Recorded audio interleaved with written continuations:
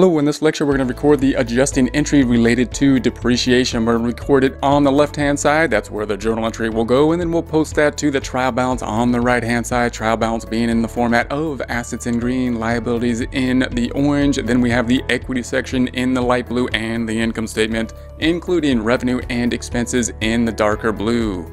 We'll first talk about what accounts are affected, and then we'll go back and explain why this is the case. So first, we know that it's an adjusting entry, so that's going to have some added rules. You want to keep the adjusting entries separate in your head from just normal journal entries. All entries have at least 2 accounts and an equal number of debits and credits, as well as adjusting entries, but adjusting entries are all made of as of the cutoff date. We're going to say 12/31 in this case, and they generally have one account above this equity line, above the capital, meaning a balance sheet account, and one account below that line, meaning an income statement account. And if we know that, we can look at the trial balance and usually figure out what accounts are affected, even if we're not sure why. So let's do that first. What account above this blue line is going to be related to depreciation? If we go through these accounts, we can say, how about the accumulated depreciation?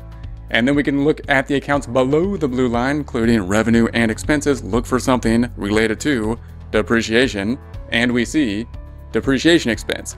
So we can see those 2 accounts just by knowing that it's an adjusting entry and it's related to a depreciation. We can even know which way they are going. We can say, depreciation expense, income statement accounts all go up. They all have debit accounts balances, and they all generally just go up. Therefore, we're going to debit depreciation expense. And if we debit depreciation expense, what are we going to do to accumulated depreciation? We will credit it. Then we can know all this without really even understanding what is going on here. Now let's talk about what's really going on here. What is depreciation? Why are we doing this? Remember that depreciation is an account that's accumulated depreciation is an account that's going to be related to the equipment account here. We can see the equipment account, what is happening to equipment. It's going to go down in value in a similar way as supplies. In a previous lecture, we talked about supplies.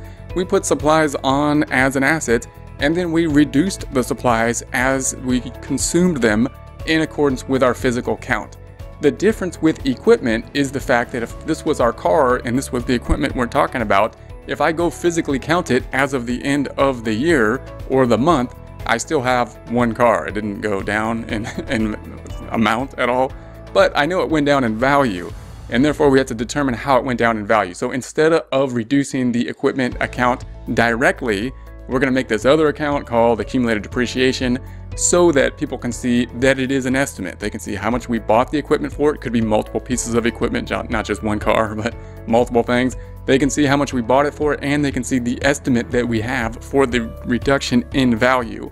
So that's what we have here. That's why we have this account being a contra asset account, meaning it's going to be an asset account, but it's got a credit balance because we're really saying it's going to be this number minus this number. And then we're going to depreciate it, meaning we're expensing it over time in a similar way that we expensed basically the supplies, but we're really depreciating or expensing the equipment. All right, so if we record this out, usually the book's going to give us a number at the beginning. Later, we'll talk about how to calculate it. So right now, we're just going to say the number is 1,100. We'll talk about calculating it later. Once you know that, then you can just plug in the numbers here. Debit 1,100, depreciation expense, credit accumulated depreciation. If we post that out, then depreciation is going to go from 0 to 1,100. And accumulated depreciation is going to go from a credit of 97,950 up in the credit direction to 99,050.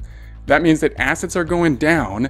Note that this is a confusing account because the accumulated depreciation went up in the credit direction, which brought down assets because assets normally have debit balances.